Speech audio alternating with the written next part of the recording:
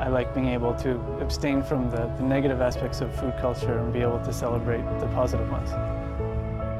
Becoming vegan does not mean just changing your diet, it's caring about animals and global warming. Also, you're changing your lifestyle. I feel wonderful being a vegan. It's the best thing I've ever done. If we want to have a lower carbon diet, we should be eating more vegan food. I think there's misconceptions about being a vegan, which stops people exploring it, investigating it, seeing it as a possibility.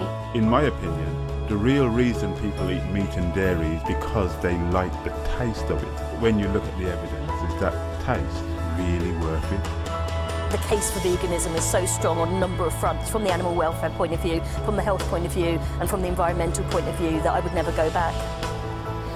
Food when I was pregnant was very easy. They tell you not to eat all the things that already weren't in my diet. It was brilliant.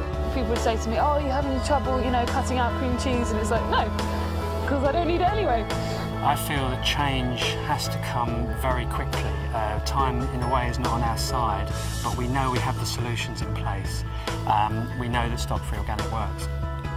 So whether people are concerned about developing countries, the environment, their health, or our fellow creatures, becoming vegan is an active, positive and compassionate choice. Yeah, I suppose maybe I do feel proud, but I've never really thought about it. But I feel lucky more than proud, I think.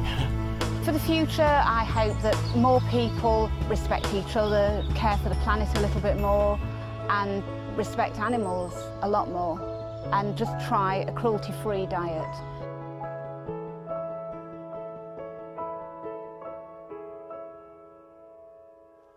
All you fi kill fi eat, for real king man.